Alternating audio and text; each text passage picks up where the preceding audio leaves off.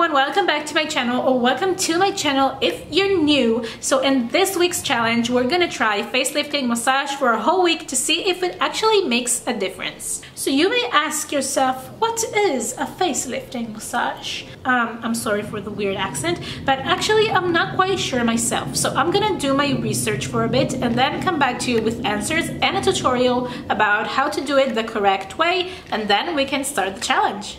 You can see here some scary before pictures of this experiment, but let's go back to the tutorial. So it's been a few days since we last met, and as you can see, my face had made some new friends, but it's okay because that's not what we're here for. And after I've done my research, I'm gonna show you how to do this facelifting massage and how I did it for the past days. So I actually have like 2 days left for this challenge. So in 2 days I'm gonna film the last part of this video and see if actually this makes some kind of a difference. So in this part of the video I'm gonna show you how I did it for the last few days. So let's start. Okay, so we are starting out with a clean face, and after our face is clean we can put on our favorite moisturizer. It doesn't really matter the kind, but we do need to make sure that it soaks slowly into the skin so our skin stays elastic for a long time. Make sure to take off any rings you have on your fingers, and now we can start. I am starting from my neck. I'm doing these motions from my neck to my jawline for 10 times. Now I'm going to move to the face, and before starting the massage for the face, I am putting on serum. The serum can actually help the face be more elastic for a while, and also these motions makes the serum soak into the skin better, so why not? I'm moving up from my chin to my jawline, moving upwards and kind of pulling the skin. As you probably noticed, the serum dripped on my shirt, and this is typically me. I think you probably got the idea by now, so I'm gonna stop talking and put on some nice music for you guys, and I'll see you at the end of the tutorial.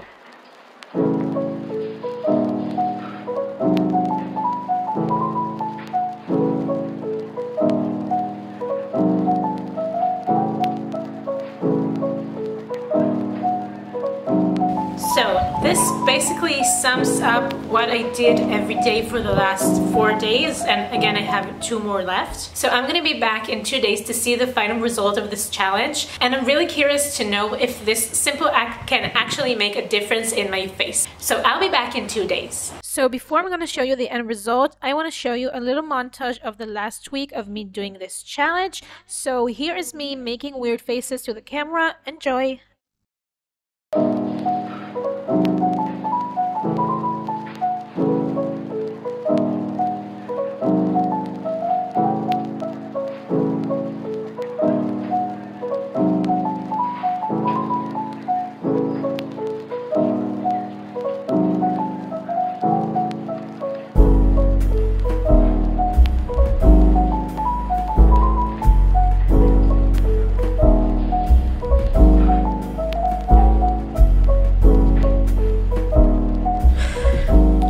So my makeup looks a little bit extra. I just filmed some TikToks for a makeup brand, but I figured out that it's a great opportunity for me to pick up the camera and just talk about the challenge, so let's do it. So actually, my original plan was to make a new challenge every week or 2 weeks, depending on the challenge needs. So I really wanted to try the Chloe Ting challenge, and I know we're not in 2020 anymore, but I never completed one of her challenges, so I wanted to try.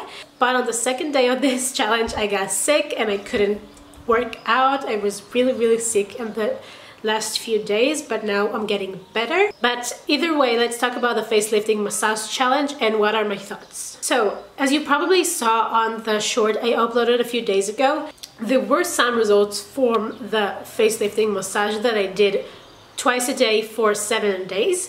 But my face, my acne, my zits, my blackheads, everything got worse. And I don't know if it's because of this facelifting massage, because I touched my face so much twice a day, or if that doesn't have any connection with this, but the fact is that what happened.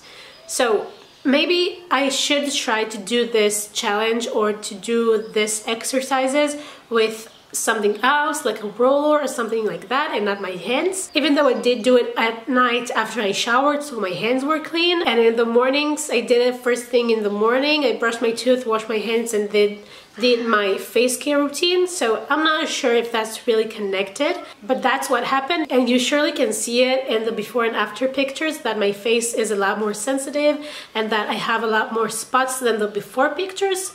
So if you are worried about that, I don't think I suggest this challenge, just because it was a bummer to see a transformation in the shape of my face, but a transformation also in the condition of my face. It was a lot more red, it had a lot more spots, and it was a little bit of a bummer because I saw change, but I just saw other things as well. So I'm not sure if I'm gonna do this challenge again or to put this in my routine.